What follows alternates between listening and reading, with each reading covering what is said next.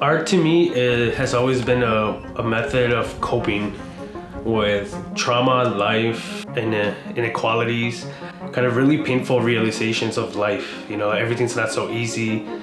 And so to me, art has always been therapeutic. I think artists should be empowered to tell the stories of their local communities because we are the ones who are here, who have been here. We live in a culture where everything is instant gratification, that we forget about the struggles everybody has been through. So it's very important for the community to reclaim their space so we can remind others that, hey, we are here, we are one together. GSCC offering these opportunities to beautify the streets I grew up in makes me feel really happy and grateful to have an organization who wants to invest in their own neighborhood.